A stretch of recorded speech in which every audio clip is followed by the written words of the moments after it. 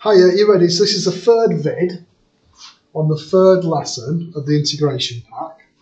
Do you remember when we did double angle formulas? And I said there was the two other forms for cos 2x. So we're going to use them for these examples here.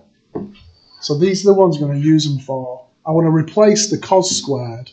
So if I add on 1 and divide by 2, then cos squared x is going to be a half plus a half of cos 2x.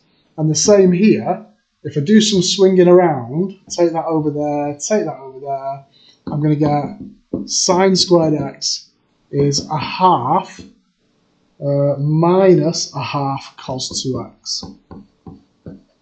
There, that's right, I think. Yeah. And we're going to use these formulas. So I'm going to change this integral because it just doesn't work if you just add 1 to the power and divide by the new power and divide by the bracket differentiator. It just doesn't work.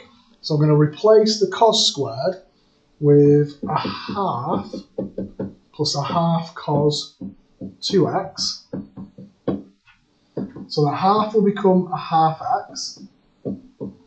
And remember with my sine cos minus sine minus cos, cos goes to sine. But I had a half of it, but I've got to deal with that. So I've got a quarter of sine 2x, because I had the half already, and then I've got the 2x bit to deal with,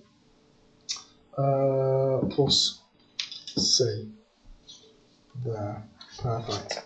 One for you, so you're going to change that into a half minus a half cos 2x. So it'll be a half x minus cos integrates to minus sine, so the minus is there, and differentiate the 2x, stick it at the front underneath it, gives me a quarter sine 2x plus c. There we go, so that's that example done. We're on 2 minutes 15. Wowzers. Right, so tan squared. You've got to be careful because you know if you integrate secant squared it goes to tan, but people get that confused with the other way around. So I'm going to use this one here. So I'm going to change tan squared into secant squared minus 1. So that'll be secant squared of 5x minus 1. So I'm changing that. And I know that secant squared goes back to tan. So it's tan of 5x. Differentiate the 5x, stick it at the front and bottom, and then minus x plus c. There. This one is a free secant squared 2x. And secant squared, you know, goes back to tan. But you've got that 2 as well, haven't you? So tan 2x, differentiate that bit, stick it on the bottom, plus c. There. So it's not too bad, is it? Example 3. Right. So you've got to spot that this is of the form of a double angle. So sine 2x we know is 2 sine x cos x. So if I double all the x's, sine 4x is 2 sine 2x cos 2x.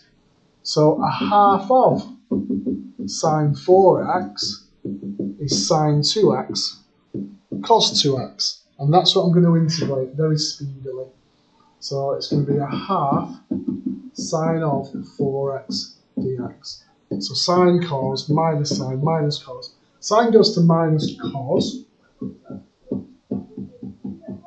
Differentiate the 4, stick it on the bottom, leaves me an 8th.